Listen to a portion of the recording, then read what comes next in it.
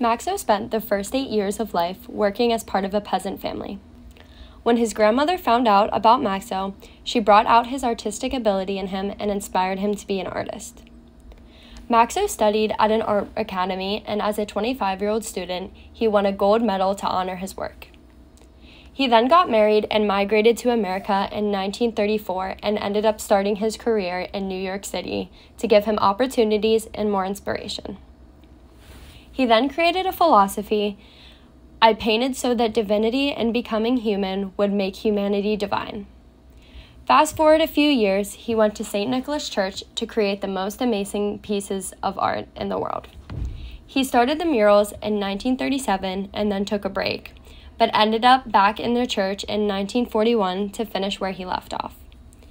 In total, he painted 25 murals about faith, social justice, and cultural identity.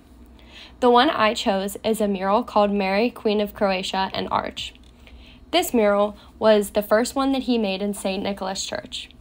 People would describe this mural as a gift of America from him.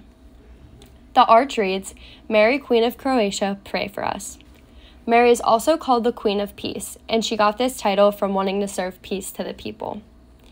This mural is the central image of all of the murals in the church. It shows Mary holding Jesus on her leg with angels surrounding the side of them. The angels surrounding Jesus and Mary represent how God is always with them since he physically can't be on earth with them. The colors of her clothing also correlate to the royal colors of Croatia, which are red, white, and blue, which is shown on the mural. Mary and Jesus are also wearing crowns, which represent royalty.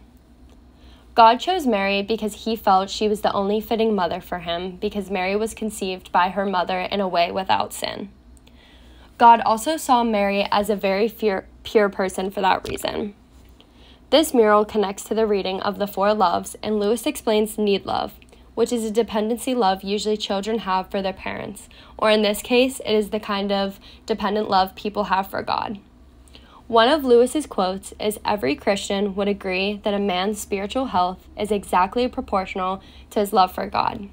But man's love for God, from the very nature of this case, must always be very largely and must often be entirely a need love.